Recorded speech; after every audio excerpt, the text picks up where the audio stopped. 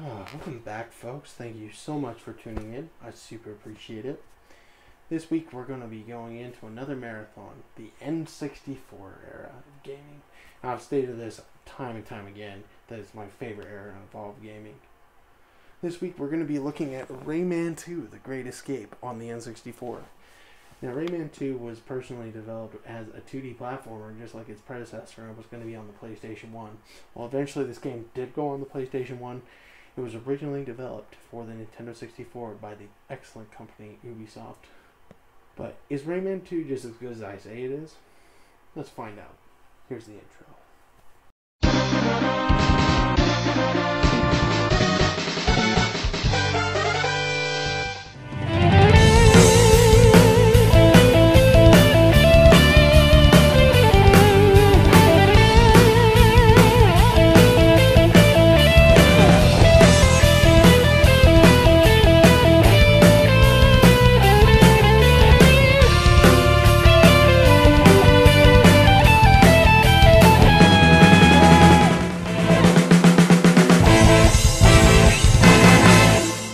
Our story begins on a dark and stormy night, where a strange voice is narrating that the world's core is weakened, after which we dash to a strange ship where people are being held hostage along with a strange looking creature named Glowbox. He gets put into the same prison with our hero Rayman, who explains the core and the thousand lumps have been scattered. By this has weakened his powers and they have disappeared. Glowbox opens his mouth and gives Rayman a silver lump, which grants him the power to shoot his fists again. Rayman uses the fist to escape along with Glowbox. Upon getting into the huge hole through the ship and speeding down towards the bottom, Rayman stops, and Glowbox, speeding down the huge hole, slams into Rayman and they both fall to the ascending abyss below.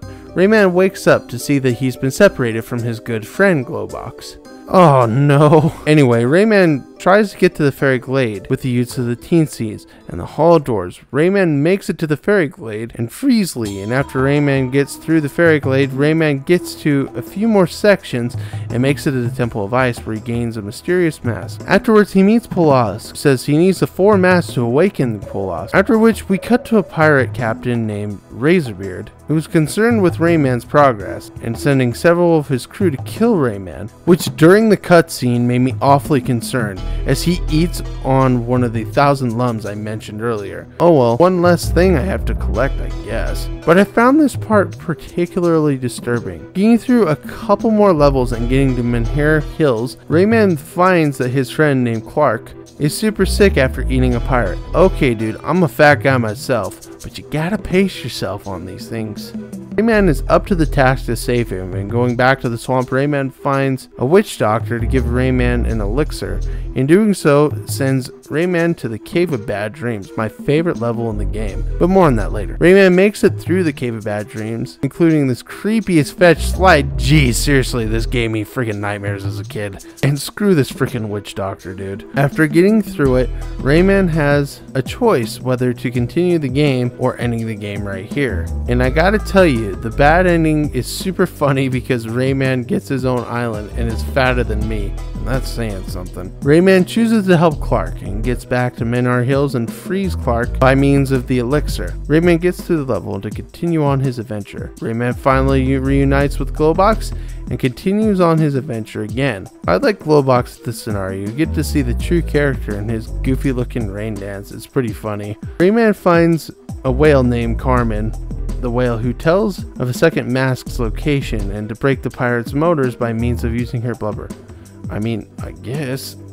Ew. Rayman gets through the Sanctuary of Stone and Fire and gets the second mask in the game. After getting through a few more levels, Rayman makes it to the precipice and makes it to the Sanctuary of Rock and Lava, the ability to fly up and down and get another mask. Rayman finds Glowbox's wife, Uglet. The fetch, that's freaking rude and lazy as crap, Ubisoft. Screw yourselves. Rayman gets through and saves all of them, and one of them gives them the 4th mask in the mines. Holy fetch, I gotta say, Glowbox and Uglet have a ton of freaking kids. Holy cow, man, that's just irresponsible. After getting through the level and getting to the Buccaneer, where the game first started, Rayman gets to the crow's nest and has to take on the Goliath, or however you say it. And afterwards, in defeating him, Rayman rides a rocket in a lava pit, and the final battle begins. Rayman defeats Razorbeard and defeats him, and the Buccaneer explodes. No, not really. Luckily, Rayman saved everyone before the ship plummeted to its demise. Anywho, Rayman was possibly not so lucky as they only found his shoe. However, around the corner, Rayman shows up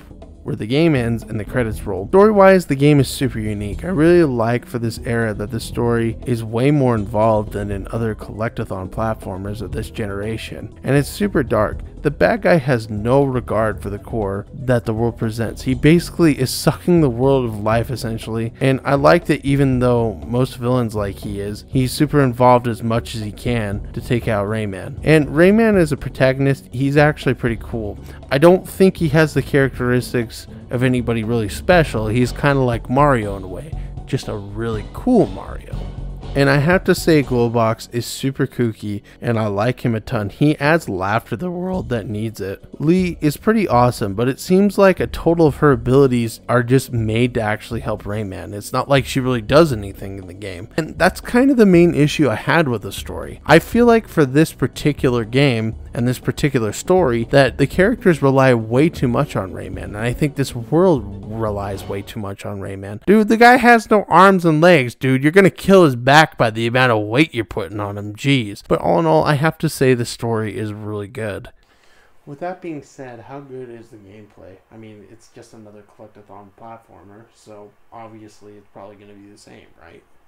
Well, for starters, it's a collectathon platformer. You're tasked to get to the end of each level by going through what looks like a black hole to lead you to the Hall of Doors. But the catch is you need to collect these yellow things called lums, and they're out in the open. They open more doors as more power goes through the core. Here's the thing, unlike something like Banjo-Kazooie or heck even its predecessor Banjo-Tooie, you don't really have to backtrack or go out of your way to find all these things. In fact, I think if you look through each nook and cranny, it's super easy to find some of these things. The only real time it makes you backtrack is when you have to go to the Cave of Bad Dreams, and I'm okay with that. If the story itself is saying you need to go back to a level, I have no real issue with that.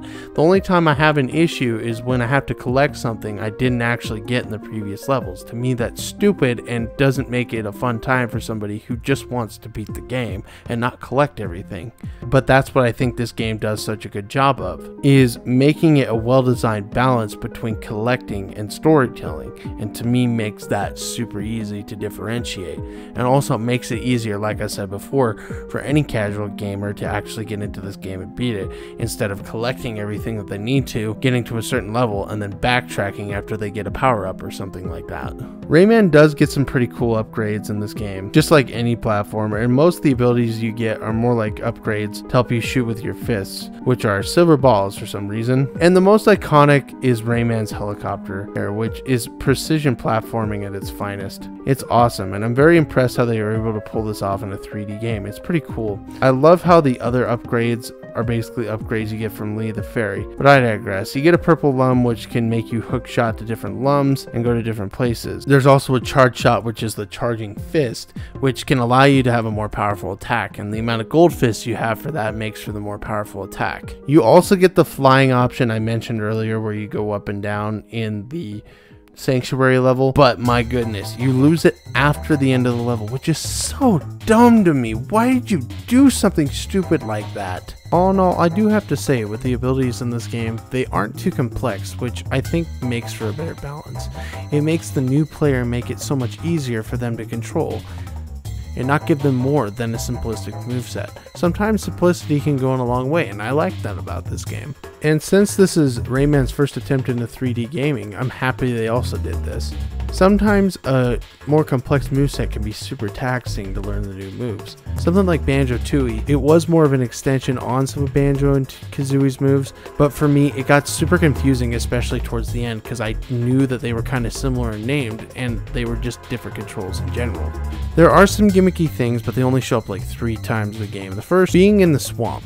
You basically get to launch onto this snake thing and then move around. It's just basically how you control your tight speed and movements. and it's kind of hard to control at first, but it's pretty fun, and once you get the hang of it, it makes for an enjoyable experience and a fun time. The second thing are these rockets, which I mentioned earlier, is one that Rayman gets when he's flying and one that's on the ground. The ones that are flying, the controls are kind of tankish, and I'm not really a big fan of them, but they aren't too bad. The ones that I really like are the ones on the ground. Those are some of my favorite levels, like Menhar Hills and a couple of others to name a few. The least favorite and kind of one of the worst things about this game is when you go to the mine levels and you control this stupid ship thing. Jeez, man, this thing controls so badly, and not only the fact that you're in a tight confined space just doesn't make things good. But all in all, there aren't too many gimmicks, but the gimmicks they have in the game present themselves aren't too bad, even though the one I mentioned earlier is pretty bad. There's one more I forgot to mention. You can take this barrel here and you can fly with it. It's kind of fun, but it's basically the same as the rocket that's flying in the air, minus the tank controls. Speaking of the controls, the control in Rayman 2 is fantastic and pretty simplistic and easy to understand. Something like the swimming controls are some of the best I've seen on the N64, and no joking, because sometimes controls can really suck in N64 games, especially in these platformers that we're trying to do. But Rayman 2, man, I love the swimming. It's too bad there's not too many swimming levels, just really the one with Carmen the Whale, but in aiming for getting air, it's just so easy to get, and it's so easy to move on from level to level, and it's so easy to move on from place to place with the tight controls that this game has. But I also feel like the control does make it easier in terms of speed. I feel like Rayman has the perfect speed for not only the experienced player, but also the casual player just trying to get into the game. For one, he moves at a good pace, and it makes it so that it's not too taxing and too slow for an experienced player who's played the game before.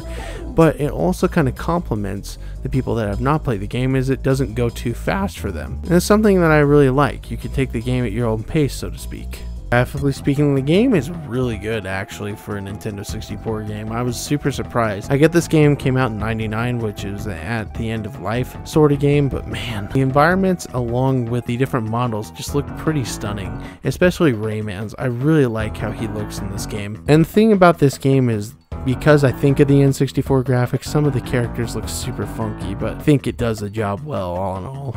The music and sounds in this game are really good. This soundtrack is one of the most underrated soundtracks I've heard in any video game. The sounds in this game are perfect, from the fists to even some of the chain links that you use when you're actually opening up a cage getting a lum. Sorry I couldn't actually get the video to... I'm sorry I didn't actually have the sound for the videos here. I wish I could show more on the sound on this. But they are reused in Donald Duck Going Quackers, I think, as I mentioned in my Donald Duck Going Quackers review.